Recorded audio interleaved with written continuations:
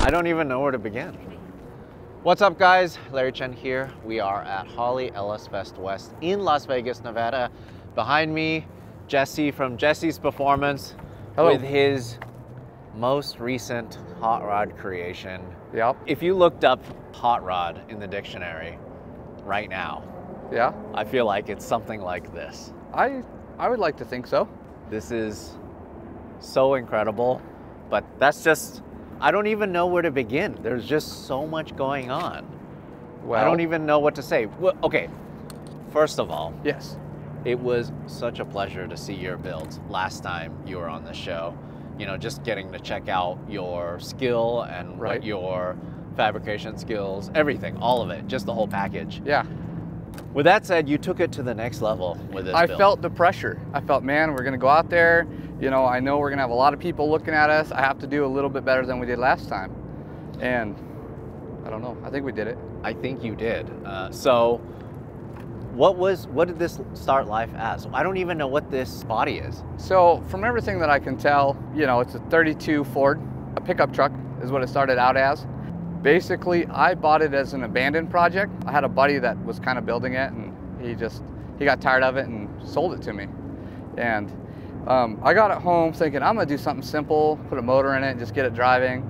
And then I fell asleep one night and I woke up and I'm like, man, that thing's gotta be all-wheel drive. You know what I'm saying? I wanna put work wheels on it because I've always had bits and pieces of certain things I wanted to do to a car, and I was like, this is gonna be the one. I'm just gonna knock it out of the park. I've never seen anything like this. Oh, This man. is just so crazy. I mean, it's one thing to have it chopped, have it lowered, put a big motor on it, but for it to be all-wheel drive, Yeah. and there's just so many things going on. This essentially is like a tube chassis. Yep. Yeah, it's a tube chassis. So it's 2x3 frame rails, and then we did all chrome moly 1 5/8 tubing. It kind of comes from my drag racing background, you know, the light tubing and all the TIG welding and stuff. I wanted to incorporate all my skills on this build because my Trans Am kind of just hides its modifications very well, and I wanted this one here to like show out. Yeah, because that is a modern interpretation of that car to the fullest with Right. all the technology, bells and whistles. Yeah. This is, I don't even know what to say. It's like maybe a work of art, maybe performance art. Maybe. It's kind of crude and loud, and it's like, you know, all the aspects of a real race car, like a stock car would have, you know, and in an old body. Okay, so did it come like this? This Did is patina? the patina. Yes, the patina was the way it was, and I didn't want to change nothing about it because it is well earned. And so, like, all of this, you obviously added these and weathered them Yeah. to kind of make it look like it was part of it. Right. But what else? Like this bed? The bed is the way it was. Uh-huh. But you added a couple But we things. added it. Yeah, we got some sponsors. We got our logo there. You know, obviously building a build like this as fast as we did in 45 days, we needed some financial help. You know, so we reached out to some companies we work with, and even some new companies we haven't, and they've really stepped up and helped us out. I love that it's tagged still, and it's tagged as a truck. Yeah, and it's properly registered and insured and roadworthy. This is just so cool, though. You wanted to add a spoiler, so you weathered one. Yes. And kind of made it match the theme of the truck. This was a piece of scrap I had laying around for like probably 4 or 5 years now that I was always going to do something with, and then I set it up and I was like, that fits perfect. Let's use that. All right, so let's talk about the engine first. All right. This is the centerpiece of this build. It is massive. I don't even know where to begin. Tell us about it. So it's basically a Steve Morris LSR. It's around 500 cubic inches. It makes 1,000 horsepower and 850 some foot-pounds of torque. It's aluminum block tall deck LS with Edelbrock Victor Jr. LSR heads. They're a cannon valve head. Big thing in the drift world and in like the TA2 world and things like that. It's 1,000 horsepower naturally aspirated. Naturally aspirated, 15-to-1 compression. What kind of fuel are you running on? Q16. We're gonna switch it to methanol when we get back. I just ran out of time. It came tuned from Steve Morris on Q16, so we just bought a drum of that, and that's what we're running now. Will it make more power on meth, or is it? Yeah, cooler? I'd probably make around 1,100 horsepower on methanol. I'd give it more timing, yeah. So what does this rev out to? Right now we got the road motor set at 8,000. I mean, it'd probably safe to go to 10,000 if I wanted it to. You know, it's got It's got good parts in it. What did you build this for? You know, I don't have a good answer for that because I mean it's all-wheel drive, but it's, you know, well, it's four-wheel drive. First of all, like it can go two-wheel drive or four-wheel drive with the front differential. It's selectable in the front with the front diff coupler. So I'll be able to do drifting, donuts, all-wheel drive cyclone stuff. I want to do maybe some road racing stuff. There's a road course right now, not too far from us. So I think it'd be cool to road course it, do maybe some street racing with it. I don't know. You know, You're insane. I love it. Yeah. You're the best kind of insane. You're like, you are one of us. I love it so much. And this is just like this open wheel monster. That's what you've created. Yeah. And it's like no rhyme or reason for it to exist. Totally not aerodynamic. Was never meant to be. Nope. This is just the way it is. It's just so crazy. Okay, so you got some huge tires on here. Yeah. 315s. 315s. I don't even know if they make anything bigger than this, especially in the NTO ones. Yeah. Let's start with the wheels going in. So you Okay. have some pretty cool work, very JDM wheels. Yep. It's my favorite wheel they ever made. And I always told myself one day I'm gonna put them on something really cool and old just to be different, you know what I'm saying? And I found these on Facebook Marketplace. The guy was willing to deliver them. It was a really good price. They're a used wheel, it's nothing special, but he brought them to me and I basically built the car around the engine and the wheels. Why does these exist? What would they be for anyways? I have no idea. Can't think. I mean, 350Z guys use them with crazy camber, maybe Supra guys. But with this much lip and this wide? What? I don't think know. it would fit under a 350Z. Yeah, I don't know. Maybe someone misordered them. There's only, you know, or it might be two wheels from two different sets. Yeah. Maybe, I don't know, but they're perfect for this, I think. I think so too. Okay, and then the suspension, where did you even start with this? So basically, there's a company in Canada, FDF, they make drift parts. When doing the all-wheel drive, I knew I had to have a splined hub. The only splined hub I can think of that was really what we were after was a Corvette C6 stuff. So we bought Corvette C6 drift parts. Hubs, you know, angle kit, upper and lower control arms. But that's the rear hub. Well, they use the same hub front and rear. Oh. So they'll just leave the front open just like they do on, you know, two-wheel drive Trailblazers. Got it. Yeah.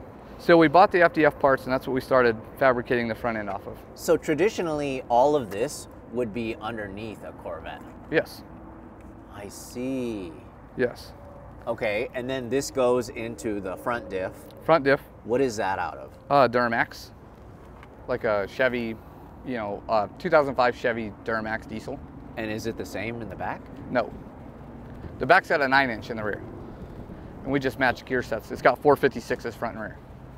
Okay. So then, okay, so you have that part Yep. already figured out. Yep. But then what about the cantilever setup? The cantilever actually came about in the front of this car because I couldn't figure out a different way to run the coil and not have a really tall strut tower and make it look ugly. I wasn't a fan of that. I tried Trailblazer stuff. I tried even thinking about adapting some Honda pieces, stuff like that, because the car's really light. And then, I saw the video of Riley's Trans Am and how he had the cantilever stuff, and I was like, man, that just made so much sense for the room that he had. Let's try it on this here. And sure enough, it's just right. You watched our video on Riley's Trans Am? Absolutely. I'm beside myself right now. Okay, so then, also, it's kind of cool that you maintained, is this original? That's an original grill. I got out of a scrap pile at a guy's, out of his yard, yeah. And what coolers are those for? The top one is for the transmission cooler. The bottom one is the engine oil cooler. So cantilever setup, did you guys have to figure out the math for this? Yes. In terms of how much? Ratios and all that good stuff, yes. And basically what we ended up doing, I got a buddy named Josh, he works for Ritech. I got with them about the coilovers and the cantilever stuff, and we sat down and did a bunch of math, and we ended up just going 1-to-1, and then that way we can adjust the coil and the dampening in the coilover as we want. Incredible. And they're Fox shocks. Fox shocks from Ritech, yes sir. So cool. Okay, and then what about the steering? How did you get that to work? The steering, it actually uses a Mustang 2 rack and pinion, a manual rack and pinion. So it's basically what all hot rodders use. It's what this car actually came with when I got it from my buddy. And we just adapted that with some custom clevis adapters for the ends of the tie rods and custom tie rods. So because this is all crazy drift setup, it potentially could have a lot of angle. It has a lot of angle. It does. It's like 70 degrees. Yeah. You could fully drift this and just do Absolutely. backwards entries. Yeah. Oh yeah, it could do reverse entry. Yeah. That is amazing. You know, and the main, I think the main inspiration for this car was literally all the Unicorn videos. I mean, that car just touched me deep inside, and I was like, man, I need that in my life, but my version, you know? Yeah, and the cool thing is you're not the first one to say that, right? Right. So the first inspiration build that I had a chance to feature was Ken Block's lead mechanic. Yeah. Yeah. The yellow car? Yeah, he built that, and unfortunately that burned down to a crisp, so it doesn't exist anymore. Oh, really? I didn't know that. But with that said, he's gonna build something else. Awesome. But I love seeing this, you know, because hot rods traditionally are not all-wheel drive. No. But you could repurpose things to make it work. So what did you do for the transfer case? So the transfer case, I did a bunch of research. The transfer case actually sits behind the cab because I wanted this thing to be low. There's a lot of all-wheel drive cars being built right now that have to sit up high because of the transfer case. It's the billet unit right here. It comes from SCS. Basically, they build heavy-duty, like off-roading and monster truck transfer cases. And I reached out to them, and they gave me, you know, they helped us out a bunch on that deal, just so we would have the proper transfer case. I mean, that thing's capable of supporting 4,000 horsepower. So then that allows you to select all-wheel drive? No, that is a straight through, so it runs all the time. Okay. So actually the Duramax front diff has a coupler and a solenoid that'll let loose one axle, and it'll allow the differential to free spin, and you can steer. And that's built in? From the factory. From the factory? Yeah. Okay. And then so you had to figure out the electronics on that side? Yeah, I had done it one time before on a cab over build we did. We did a 4-wheel drive cab over that was selectable, and it worked really well on that, so I kind of already had that in the bag, you know. That was pretty easy. Huh. So all this is doing is distributing the torque front and rear, or the drive. Yep, it's 50-50, 1-to-1 ratio. You know, I can change all that if I want to, but I wanted to start out really simple and see what we needed. Yeah, because this is an ongoing project. You have so much, I'm sure, to develop. Yeah, absolutely. We got to, you know, we're working on the steering stuff. We keep breaking tie rods. It's just one of those things. We got a lot of stuff crammed in a little area. Yeah, and you got a lot of meat too that you're moving around. Yes. Okay, and then it's a rear radiator setup. Yep. Because obviously there's just no room in the front. Yeah, and I just really like the look of it. Like in something like this here, you know, it's kind of like, you know, see a lot of it in trophy trucks and drift cars now and stuff like that, and it makes sense. It keeps, you know, the water behind the, you know, the passengers and stuff. So it just makes sense. And this thing stays cool. It runs at like 150 all the way here. Like, it did really good. So. Well, let's talk about the rear. So Ford 9-inch. Ford 9-inch. Like, is it locked diff front and rear, or is it open? So the front is like considered an open diff. That's how they come in the Duramaxes from the factory. I mean, because once you engage the 4-wheel drive, it'll spin both of them all the time because we'll have no slip then. And then the rear has just got a posi unit. So it's like a LSD unit. So then once it is fully engaged 4-wheel drive, the front is completely locked? Completely locked. Yeah. Huh. Okay, because you wouldn't want it to be to have a diff. Let's say if you were going off-roading, you would want it locked anyways. Right. Yeah, out of the Duramax. Right. Yeah. Yeah, because, you know, and if we were to just put like a full-blown blocker in there, we wouldn't be able to steer this thing.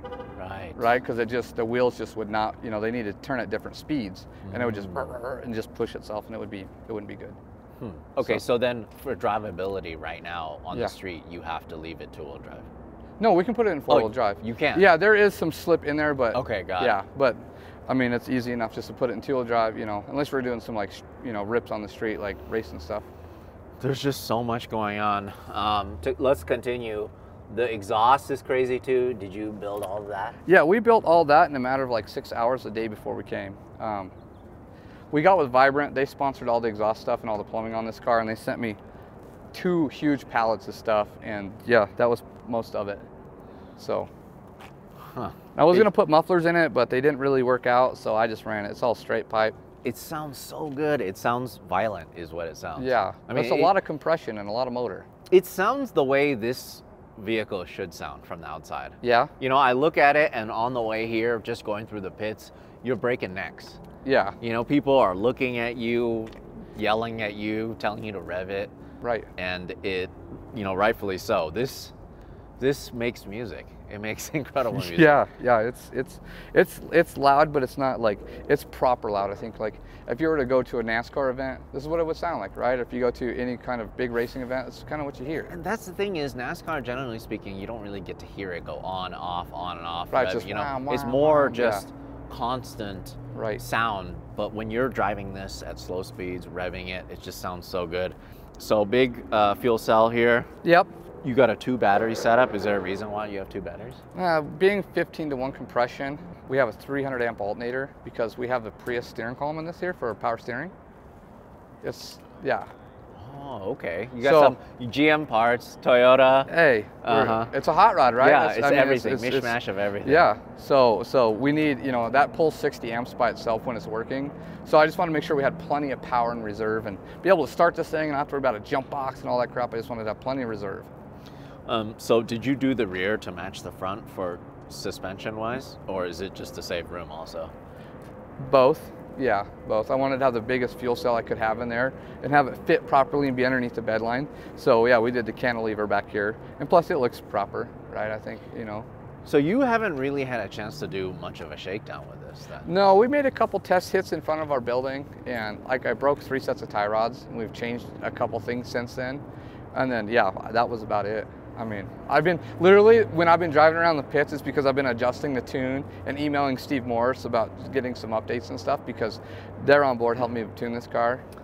Well, I mean, just before we started rolling here, you were just adjusting the lash. Oh yeah, we were adjusting valve lash. Yeah, the first time we've done it since we got the motor back together because 3 days before we came here, we had an oil pressure issue and we knocked out 2 rod bearings and a main bearing. Okay, so then did you change all of that? Yeah, we rebuilt the motor overnight. I got some good friends at home. They helped us out. My good friend Ray Day, he helped me out. He was there with me at 1 in the morning, taking the motor apart, and by 10 o'clock the next day, he had the crank back to me, building the motor. I just have to take a step back and appreciate this thing. The way it sits too, did you realize that it was going to be this wide? Yeah, so when I built the rear end, I ordered a blank rear end that I weld my own ends on, and I propped it all up with the wheels on, you know, race ramps and stuff, and I measured how wide the front was gonna be, and I just made the rear match. That way, if we go no prep racing, we got black marks, the tires will get in both sets of black marks and we'll be going. Because right now it's a complete square. Right. There's just so much. Okay, and then on top of that, the cage, all of that just ties in. Okay, so this is the frame rails there. Frame rail that you made. Right. And then the cage, so it goes up? So yeah, the frame rail, yeah, you can see it goes down right there and forward underneath the car and up and yeah. And then it continues here, all the way up here, and then you even have like a bash bar installed. I originally set up the rear with a bash bar, and I was like, man, we got to have something not simple, you know, simple, not real gaudy, nothing crazy, you know, just a simple little. Nothing crazy. Yeah, nothing crazy, right? It's got to flow. So. Yeah. Just the right amount of crazy. I like these headlights too. Yeah. Where did these come from? There's a local guy that parts out old cars, and he had them. They're off of a Nash, like a 29 Nash. They're the biggest. Like we went to a shop to find some headlights, and they were the biggest ones. I saw them up on the shelf and was like, "Give me those ones." That's the ones I want. Yep. Everything else is real big and crazy. Let's just do the biggest headlights we can. Tell me about the headers. The headers we built. When I built this car, I wanted to be able, like, I was like, here, if we're gonna send this thing, we're gonna have to work on this thing. So I wanna make it easy to work on. So we built the headers so we could get to the spark plugs easy, so we could get the valve covers off easy, to where we could get the headers off easy. You know, my lead fabricator, Justin, him and I stayed late one night, and, you know, I helped him kind of mock them up, and he welded them out. And yeah, because if it was something where it's just, I mean, this is aesthetically pleasing also, right? But if it was as short as possible, it would be a lot harder to work on potentially. Yeah, that, and we didn't want to take away from the motor, right? That's why we got big, long primaries. They're all equal lengths, about 26 inches in length. We did a lot of math on that, which rat rod guys don't normally do, right? They don't usually take that into consideration, but we didn't want to lose anything in the motor. So you say rat rod, there's really nothing ratty about this car except for just the stuff that you decided to leave, right? Which is fine, you know. It adds to it, you know. All of it, the patina, everything. You guys did such a good job. This is really interesting to me. this CV setup here. Yeah. So where is this even from? What is this from? So these are drive shaft shop axles that we had custom made. We used the Grand Sport 33 spline hubs, Corvette hubs, and then they just built us these axles. They're like, I think they're like 934 or 933 Porsche pieces that they built for us. And then up the street from me, I have a buddy that owns a fabrication shop, and he machined these custom adapters for us out of billet aluminum. I don't think I've ever seen anything like this where it's this Shorter? You can't even see it. Yeah. Yeah, it's just rubber on rubber. Right. it's you know, the joke is that's my love life summed up right there, you know. So it's just amazing. Yeah. So good. This is just so crazy in every way. Oh my God. I just keep wanting to step back because there's just so many little things, and I just want to make sure I don't miss anything. Let's talk about the interior. Okay. How does this side open? So basically, one of the things we kept from the other builder is these gate latches. Uh-huh. So it's, okay. It's literally just a gate latch. Oh, yeah. So, yeah. But this door, all original. All original. No glass in it. No glass in it. I might put some windows in it with like some, you know, snap strips or something like the, you know, the drift guys and the road race guys are doing now, but we were on such crunch time and we built this thing in 45 days. Like, well, the thing is, you've been telling me about this build because you've probably had it in your head. Yeah. But you didn't actually start executing it until right. much So last minute. late January, I bought the car, right? And I think that's when I kind of sent some ideas your way.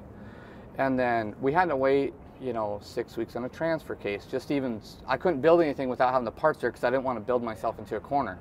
So I kind of had to have all the parts, you know. We had, you know, it wasn't until I think early March we got the motor. I mean, it was just, so we like really crammed things together all at the end there.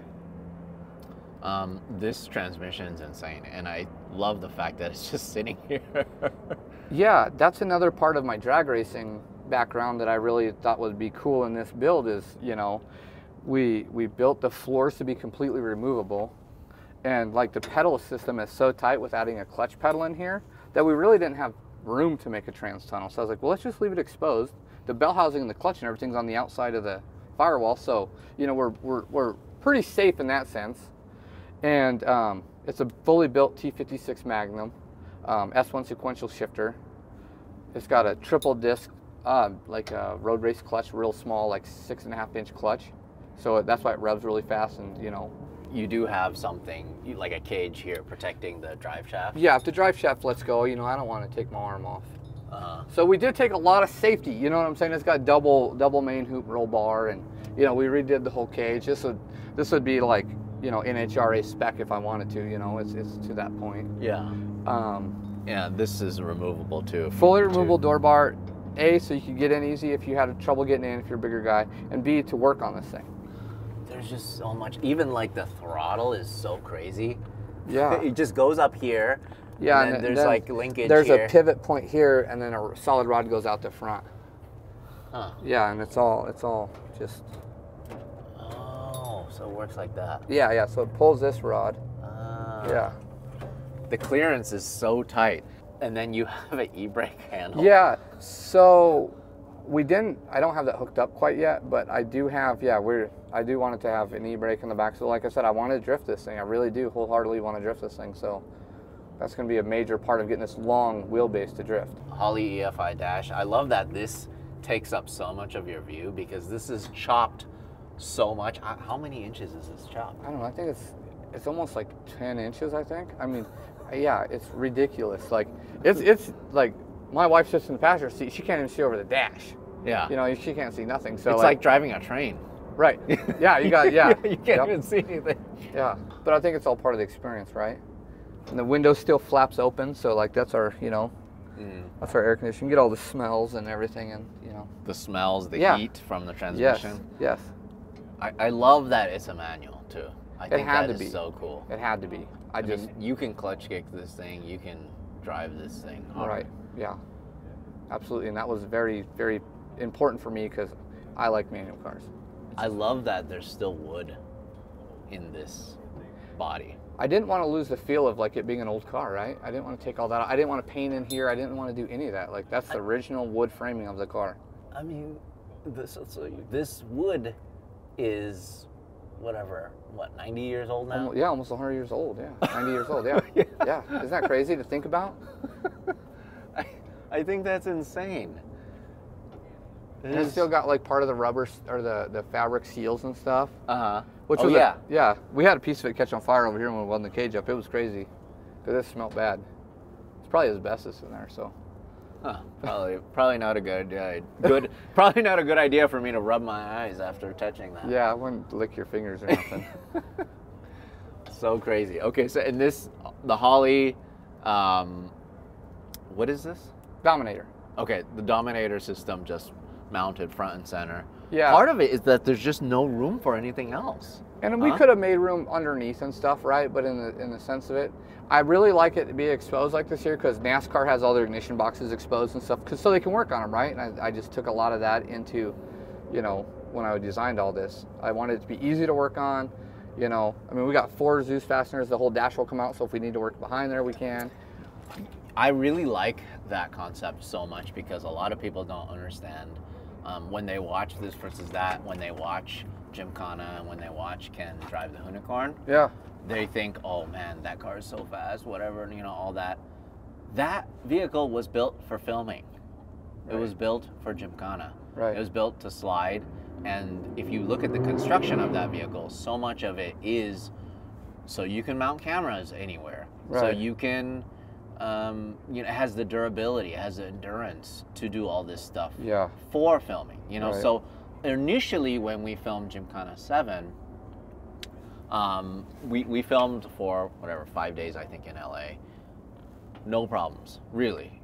Maybe bent a drive shaft or something. Like, but the point is that it was designed just for that purpose. Right. And whereas you designed this for it to be easy to work on, but still perform and just look crazy, and on top of that, kind of put your name on the map again.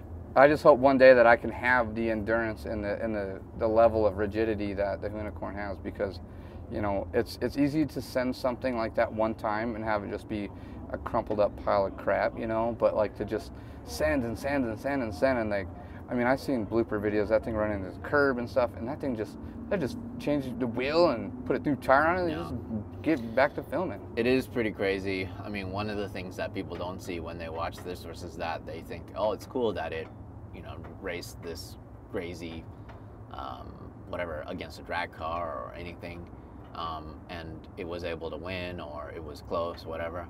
What they don't see is that we filmed like 6 episodes of those a day, and it's repeated passes, just punishment, you know, and you look at the body and it's just like all the aero, everything is just barely holding together because it was never meant to go over triple-digit speeds like that. Right. You know, so it's pretty cool to see. But with that said, you know, it's a performer, and hopefully this is just that. It performs as crazy as it looks. Should we take it for a ride? If you want to. I'm okay with it, but are you cool with it? I'm cool with it. You know me, I don't shy away from much. Yeah, I mean, you took me for a ride in your build last year, and I was just blown away at how fast the thing accelerates. Yeah. This has got to be even crazier because it's all-wheel drive. Right. Amazing. But Jessie, man, you always, you never disappoint. This thing is just unbelievable. I don't even know. I don't want to say I'm looking forward to what's next, because this needs to live its life. Right. And you need to develop this, and this is just like its debut. Right. So this has a lot more room to grow, and I think it's going to be amazing. I think it's going to be so good.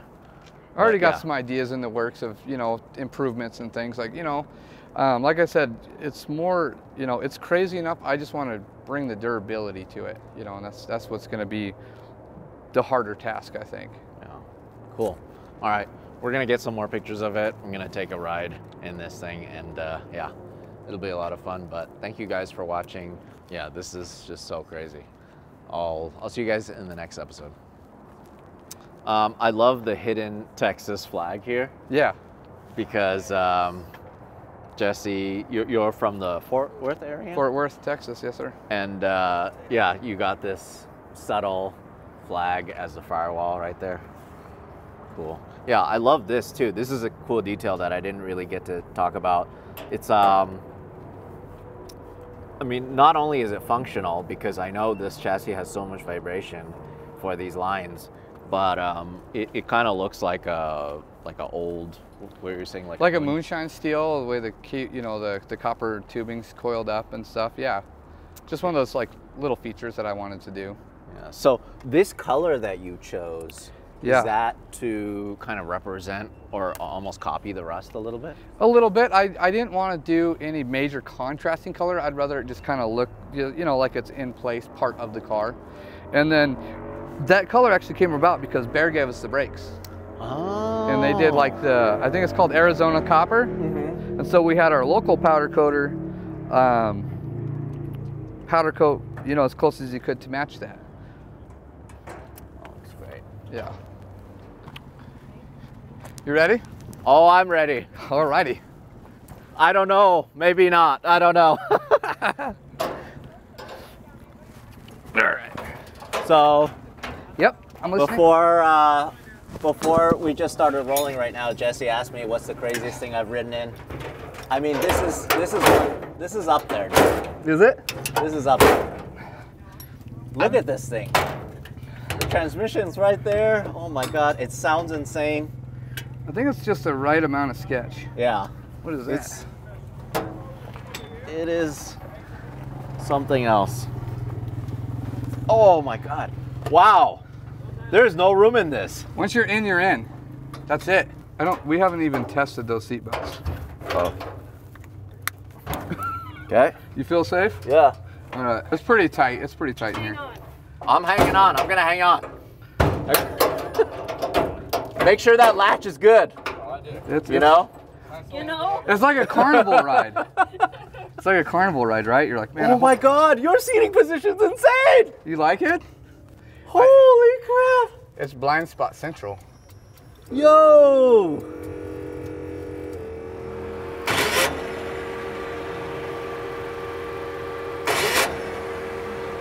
Stupid thing.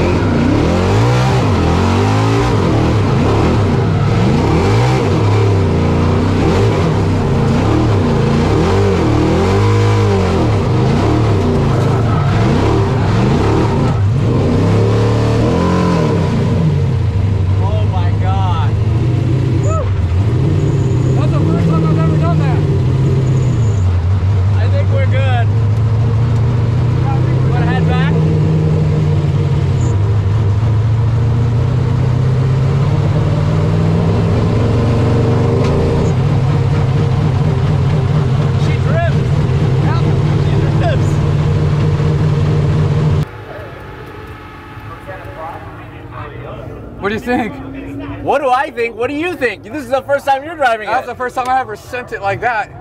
Well, we made it back. It's not broken, and it drifts. This thing is a drifting monster. I'm not, like, I wasn't ready for the first couple spin rounds, but I got it now. This thing's crazy.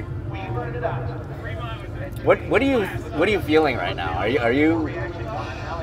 I don't even know what to ask. Like, I don't even know. I don't even know. Like, is this what you wanted? Yes. Yes. I'm overwhelmed with excitement because it worked. Yeah. Yeah. Yeah, I would say so. Yeah.